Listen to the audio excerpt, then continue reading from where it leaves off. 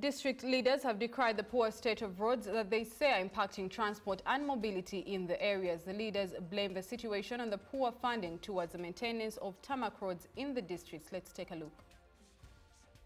As I speak now, most of our roads leading to the mountains and those one leading to the lake region are almost impassable. One, we have been affected by the floods.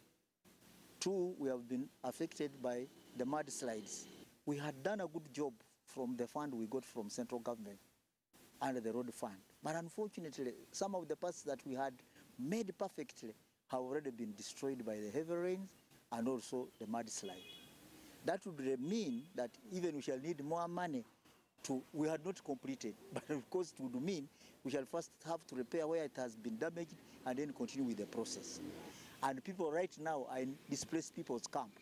We have almost in every mountainous sub-county, we have got a center where we have told the people to go for rescue so that they are not submerged in these landslides. Bridges, if you go to Chondo sub-county, most of the footbridges that were there have been swept. Out of 8, 7 have been swept.